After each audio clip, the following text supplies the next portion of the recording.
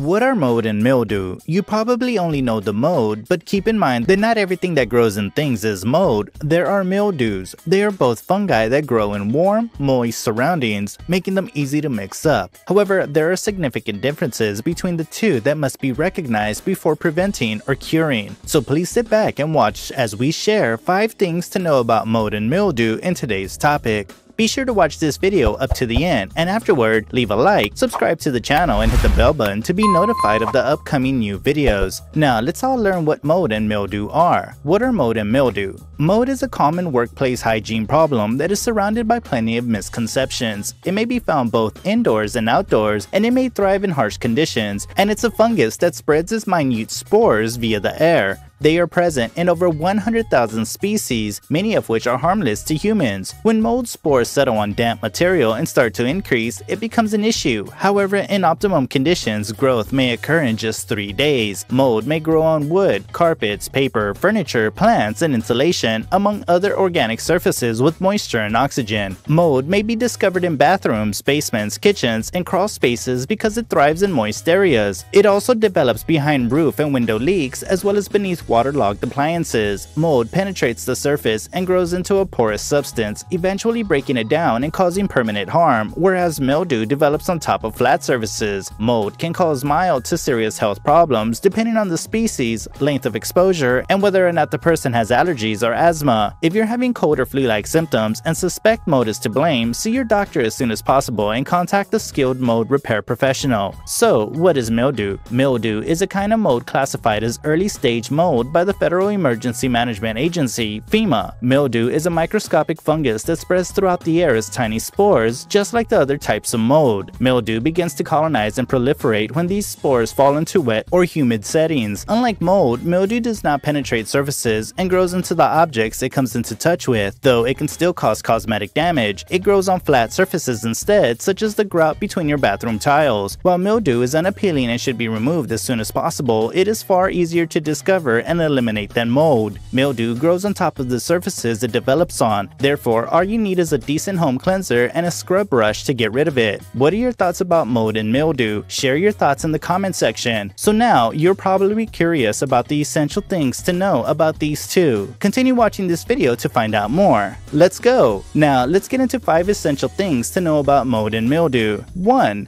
The difference between mold and mildew. Mold and mildew share a few aspects in common, like 2 siblings that share similar features. They may also develop on various surfaces, including food, your shower, and a sheet of paper. There are also 2 species of fungus that no homeowner wants in his or her home. Remove them as soon as possible to recover your healthy environment. Mold and mildew are both fungi, making it difficult for individuals to distinguish between the two. Mold and mildew, on the other hand, vary significantly in size, color, and texture. Both want damp, warm environments to grow. The appearance of each fungus is one of the essential methods to distinguish between mold and mildew. The smell of mildew is a popular way to recognize it. It smells like the room is moist, or as others have said, like wet socks. They grow on the surface of humid, warm regions and are often white, gray, or yellow. It has a light, powdery texture. For one thing, unlike mold, mildew does not cause long-term harm to the surfaces it grows on, and mold is generally green or black and develops underneath the surface of everything moist. It has a fuzzy or slimy feel. Mildew is essentially mold in its early stages, so there isn't much difference between the two. Both are beneficial to our ecosystem by decomposing organic items such as leaves, which enriches the soil. Now let's talk about why mold and mildew grow in your home. Before we get into it, we've made it halfway through this video. Make sure you've subscribed to my channel and press the bell button to be alerted when new content is available. Please give this video a thumbs up to express your appreciation for my efforts. Let's continue. 2.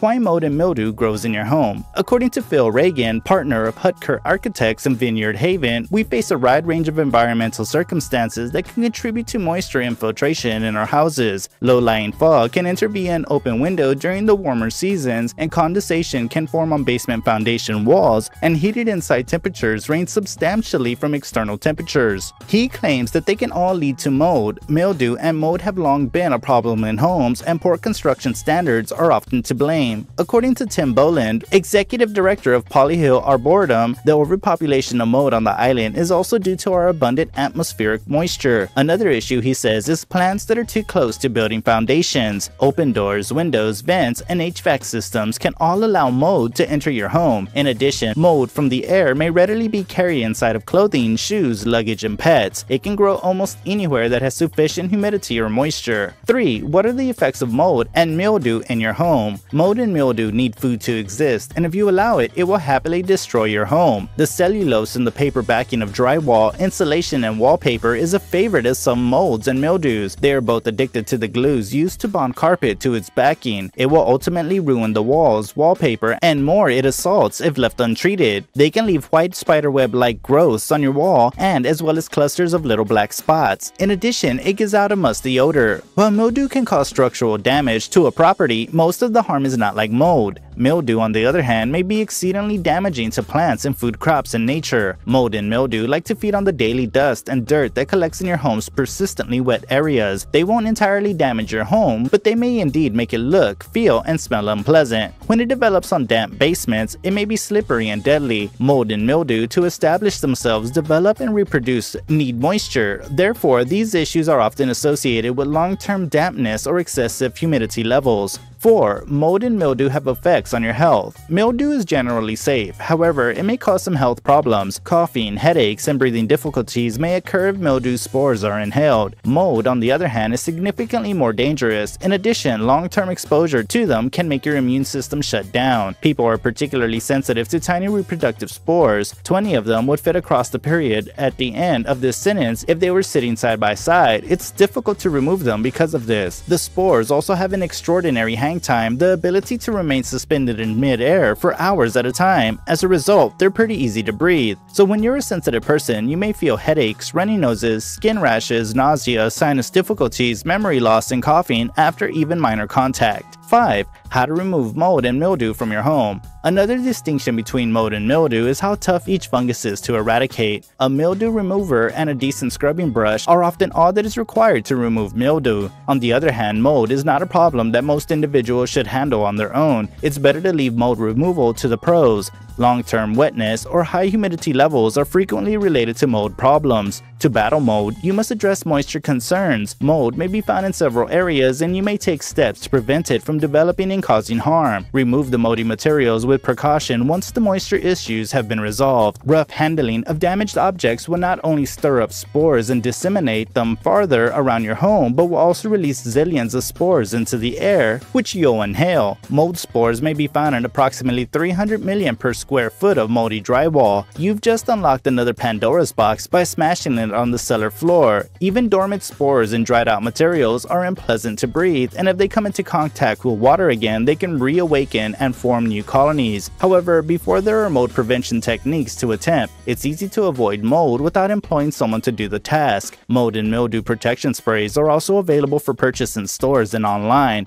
After knowing the principles of mold versus mildew, Gold Eagle is a terrific supplier of such items, making it simple to avoid fungal development. That's it for today. Do you now understand the difference between mold and mildew? Did this video help you in any way? Are you satisfied with the video? Please let me know what you think in the comments below. Before you go, don't forget to like, subscribe, and press the bell button to get updates on new content. Thank you so much, and I'll see you in the next one. Bye!